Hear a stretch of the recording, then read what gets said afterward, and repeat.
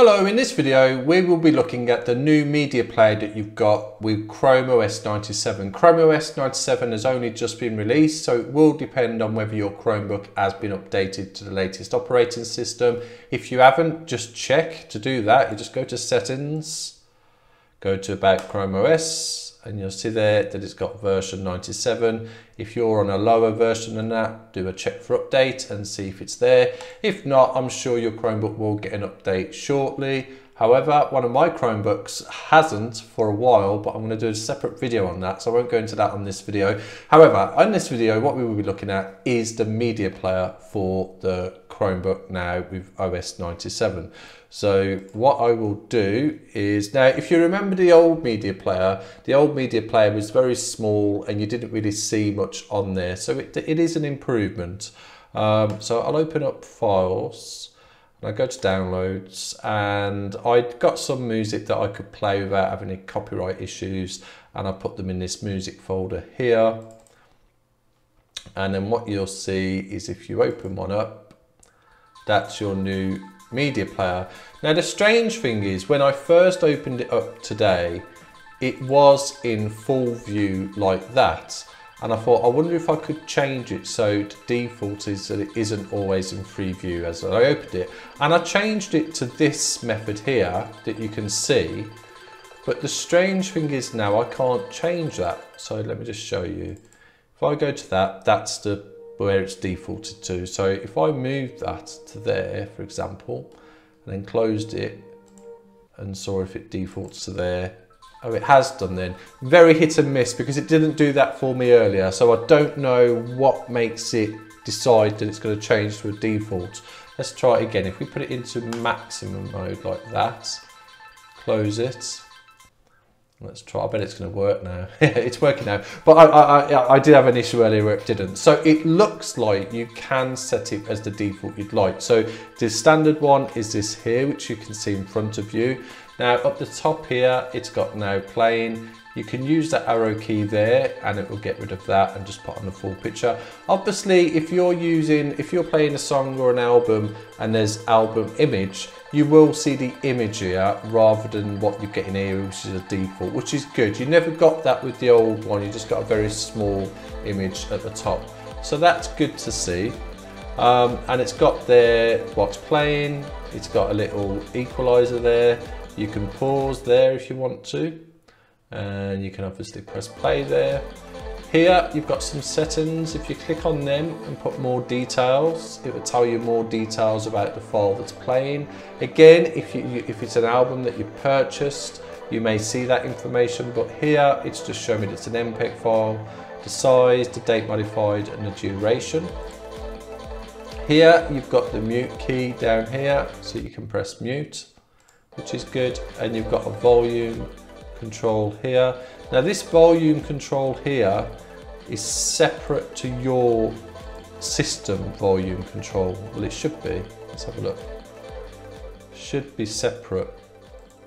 Yeah, so you can see there it's separate to that. So if you wanted it really high, you could put it high up there like that, but then bear in mind that you would also need to turn your volume up as well. And that's good. That's like how you get with YouTube and most video players. They have their own volume control, so you can change that volume control without it changing your system volume control. If you want the loudest, then obviously you need to change both right up to the top.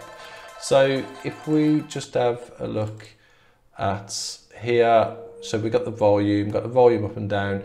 You can move across the track, obviously, just drag and it will go to different parts of the track.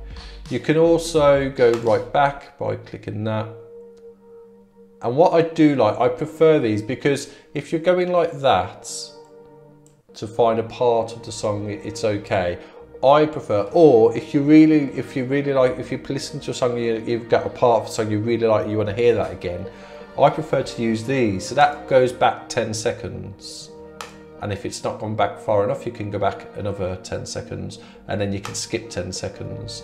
I just think that's a much easier way of getting to a part of a song you might want to listen to, rather than doing that. So I like that, that's good. Here, there's a functionality of speeding it up or slowing it down. Not sure why you'd want to do that, but as you can see, that's slowed down. You can tell it sounds quite strange. Put it on normal. That's normal. And you can do 1.2, speed it up a bit, 1.5, point more, 2, speed it right up. So I'm not sure why you'd want that, but it's fine that it's there, it's not a problem. So in relation to up here, you've got this here. None of this, I would say, licenses is just terms, conditional licenses, all that malarkey.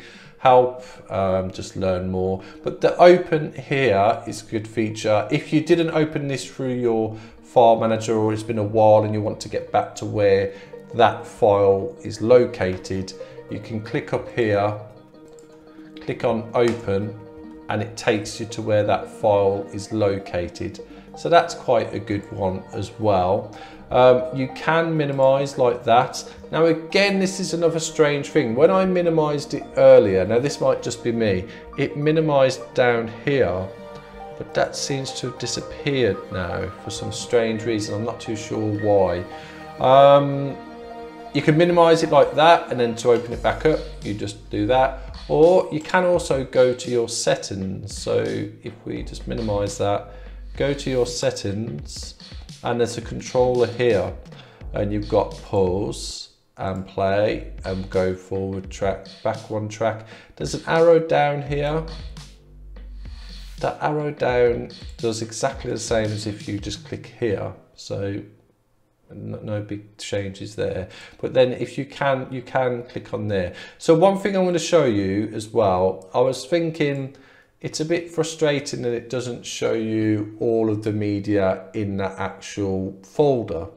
But then I thought, well, maybe you wouldn't want that, because if, for example, we was in we had lots of files in one folder, different music files, perhaps you wouldn't want all your different music files opening up. But you can, what you can do, I thought, well, what about if I create a folder just with music? And if you do that and click on the song like that, you'll obviously see that it doesn't, it just opens the one. But a way to get around it quite easily is just go to the folder where you've got all your music, just press Ctrl A on your keyboard, and then don't double click to open, because that will just open the one. So if you double clicked, that will just open the one. What you'd want to do is do Ctrl A so they're all selected, and then just right click, and at the top here, the default is open with gallery. If you haven't got that default, just go to this open with here, and you'll see the options depending on what you've got installed on your Chromebook. So I've got YouTube Music, I've got VLC, and I've got gallery default. So open that now, so you've got them all selected, and then you'll see that it gives you a list of them. So that's quite good if you wanted to have more than one, and that would then make more sense of these controls here that you've got. So you can go forward one,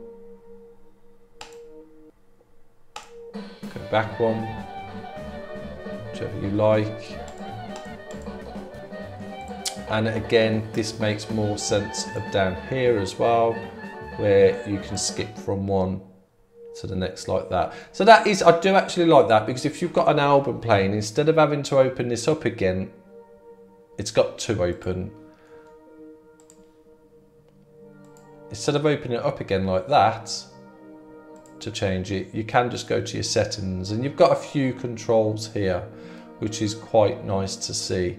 In relation to the actual setting, like I said, you can either have it full screen like that, which is fine, or you can play about with it to get the setting you want.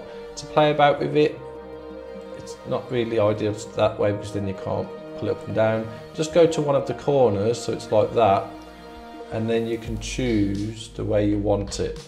So I quite liked it like that, because then you've got that there, your album cover, and then you've got all your songs that you've got down here, which you can play with. So it's good, it is an improvement. It's dark as well, as you can see, whereas on the other one, it was more of a white sort of interface that you got, which I didn't really like. I think the dark with music, where it's all going, it looks nicer. The album cover's nice. It's a good upgrade. I do like it. Yeah, so I hope you've liked the video showing you the new media player. If you did, please like and subscribe to the channel for future videos, and thanks for watching.